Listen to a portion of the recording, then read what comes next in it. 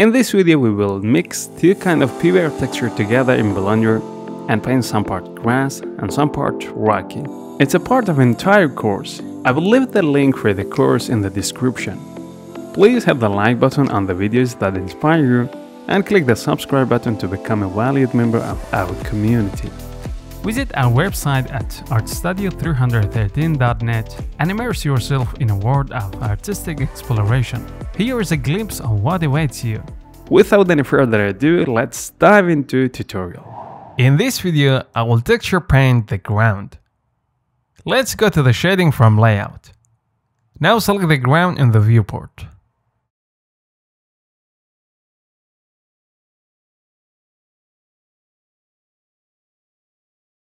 Then in Shading tab, click on New to create a new material.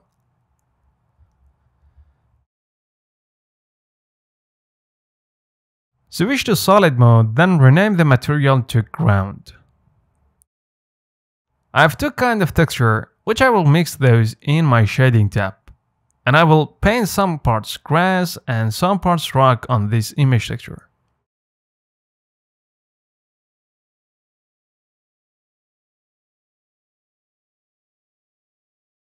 Let's drag and drop the rock texture in the Shading tab and connect it to the principal BSDF.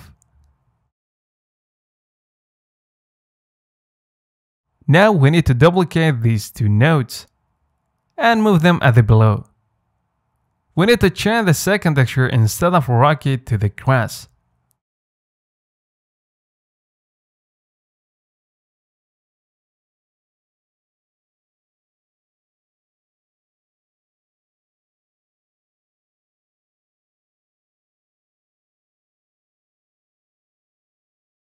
In the left bottom corner, I have Image Editor open. So hold down Ctrl and left click on the image texture to see a preview of that in Image Editor.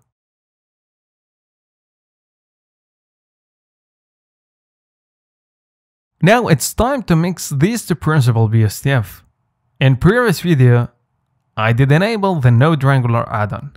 With that enabled, we can hold down Ctrl plus Shift and drag with your right click from one to other. And it will make these two nodes automatically. I play around with the roughness and specular for both of the principal nodes. Set the roughness high because we don't want to receive any reflection. If you want to hide node, you simply need to click on this small icon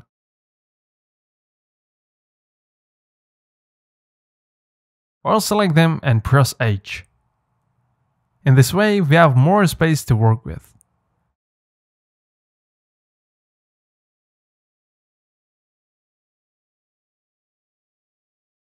Let's switch to Material Preview to see what is happening in the viewport. Select the ground and follow that. We get this bad result because we didn't unwrap the floor.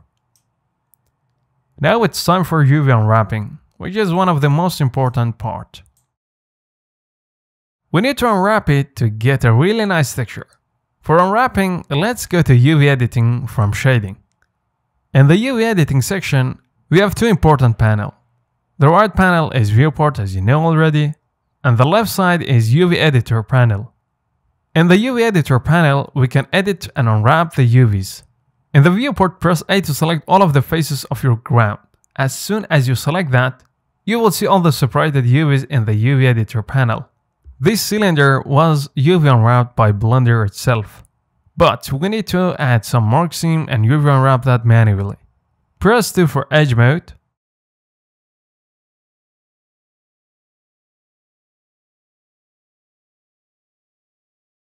Then select the top edge loop. Then hold down Shift and Alt click to select another edge loop. After that, right click and choose Mark Seam. You will see the marks in the red line around the selected edges. I need to add another mark seam at the center of the cylinder to open up its UV. So select the top edge, hold down Ctrl and Shift and select the bottom edges. Then right click and add mark seam. Now press A to select everything, then press U. U is the shortcut for UV unwrapping. and choose Unwrap. Now look at in the UV Editor panel. We got 3 different UV islands. Each of these pieces of the UV call for UV islands, and all of them in this square box called for UV map. In situation like this, we need to work more a bit on the bigger island to make it a straight line. Let's talk about some of the options in the UV Editor panel. At the top left corner, we have the vertex, edge, and faces, as we had in the edit mode. You can use shortcut 1, 2, and 3 to activate those. The last option is called for UV select mode. This option allows you to select entire islands individually, while when you are in vertex, edge, or face, you are not able to select the entire islands. But with the help of UV select mode, you can select each of these islands as you wish. Let's select this bigger island with the help of the UV select mode. We can do that manually by hand, but it is really time consuming. Instead, I have a very cool add-on, it called for UV square. As it sounds, it will convert each of these UV to a square shape. I put this add-on in the project file. You can install it as you install the EasyHTML add-on. Once you install it, it will appear in this top right side of the UV Editor panel. After selecting the island, press on the grid by shape. You might get some error, but it is fine. Then click on Rip Faces. As soon as you click on Rip Faces, it will convert the island to a square shape. Now I will rotate my longer UV island .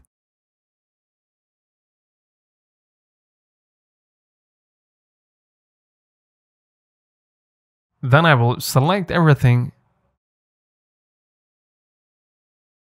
and from UV,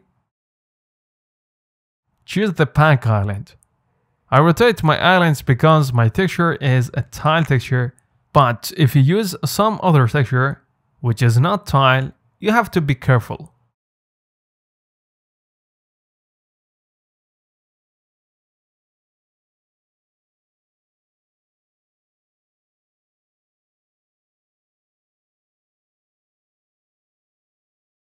So let's go to shading from UV editing. In the shading tab, I will play around with the factor. When the factor is set to 0.5, it shows 50-50 of each of the image texture. But when I set the factor all the way up to 1, it shows me the second slot, which is the grass texture. And when I set the factor to 0, it shows me whatever is plugged into the first slot of the mix shader. Let's grab the top texture and press Ctrl and T. Using this shortcut, we'll set up these 2 nodes automatically. The UV of texture coordinate is plugged into the vector of the mapping node. Let's connect the vector of our mapping to the vector of our grass texture.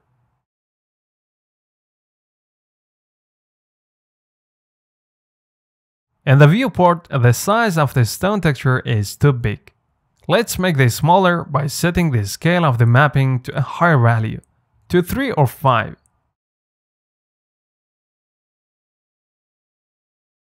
Let's set the factor to 1. Now you will see the grass texture is scaled down as well. That's because we connected the mapping node to both of the textures. And when we scale it, it will scale for both of the textures. In viewport, let's press // to get everything back. I feel the size of the grass is still large, so let's set the scale in the mapping to 10. Now much better. Because our texture is tile, we are not going to see some seams on our ground. Except those places that we added marksim and UV editor. But how should we paint some parts grass and some parts stones?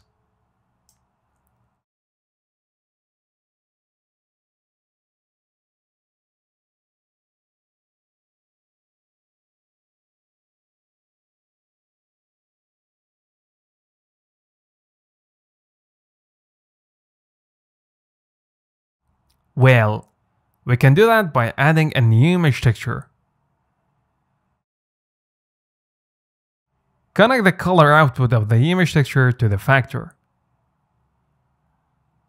Now click on New and name it Mask.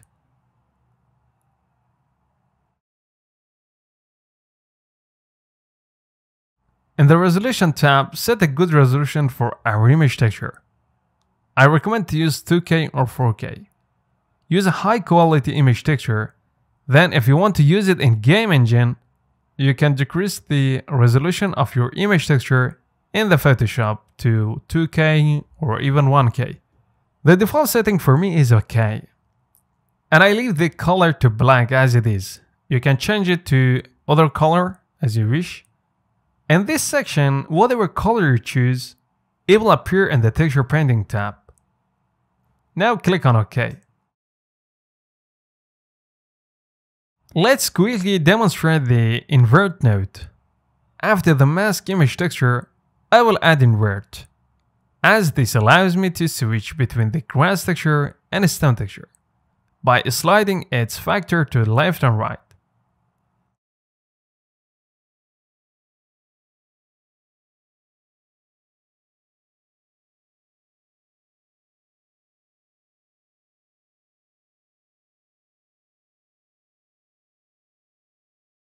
Let's get rid of it. Now let's open up the texture painting tab. The background of our UV map is black. That's because we had black color when we created the image texture. In the browse material to be linked, it selected the mask image texture automatically. We set the strength all the way up to 1, and the radius is set to 50 pixels. In viewport, let's switch to material preview.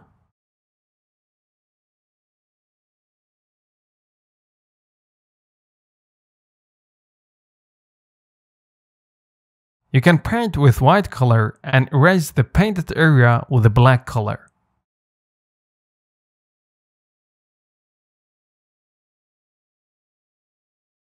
You can switch to black and white color by pressing X in the viewport, or by clicking on this arrow icon on the brush setting tab.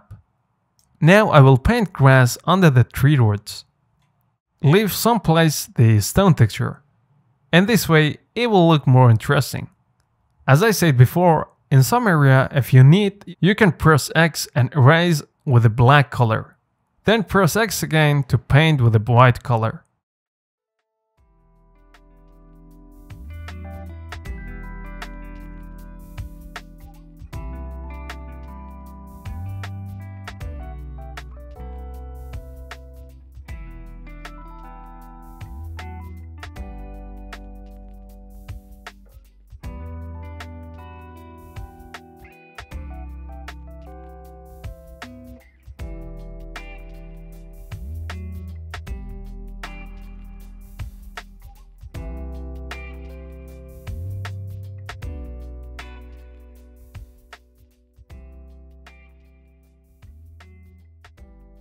In some cases that you will see the mark seam clearly on our ground, we can paint the grass texture on that part to cover those places.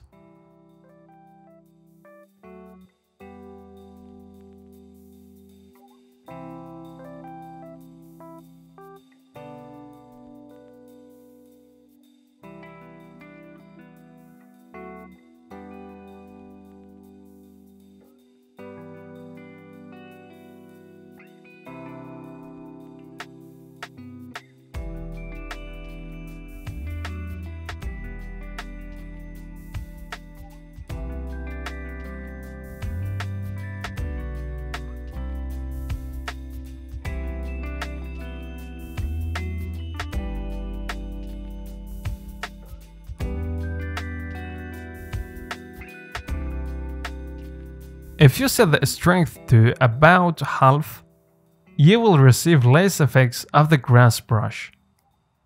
And you need to paint multiple times to see full effects. So let's set it back to 1. You always can take a look at different examples of the hand painting grass textures. Google is a good source for find some.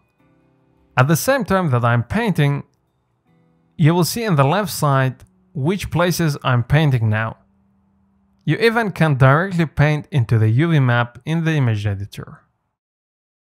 But when you paint in viewport, you will see in real time what is going on.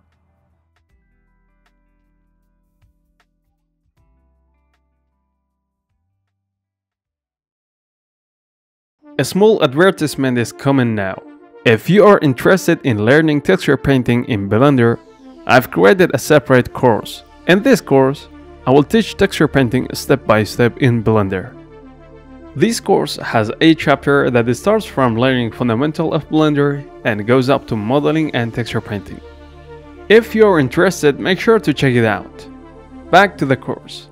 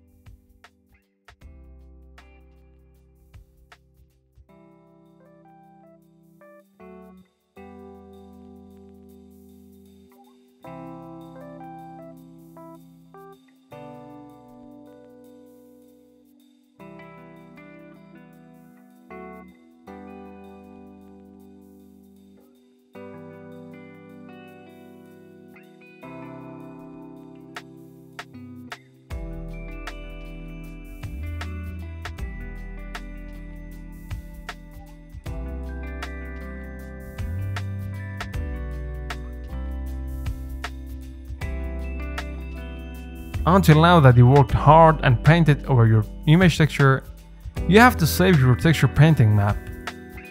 The star on the image text means that this is not saved. To save that, click on the image at the top left corner, then click on Save As and choose a location to save. The file format is set to PNG, which is okay. You can change it to JPEG or other formats as well. And the color is RGBA. And the RGBA color means that this is going to be an alpha or transparent background. In this case, I don't want to save it as alpha. So instead, let's click on RGB. And at the end, click on Save As Image. Now you will see your saved image texture on the folder that you saved.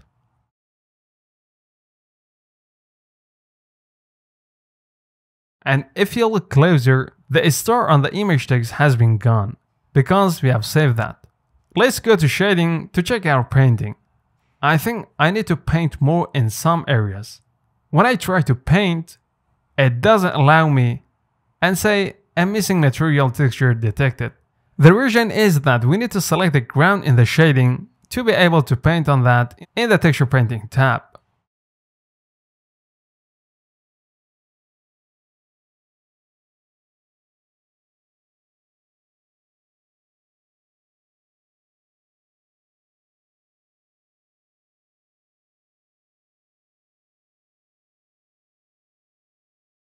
I will spend some more time to create a good walkway by erasing the grasses that I painted on the stones. So I go really close to the ground, and with the black color selected, I remove the grasses.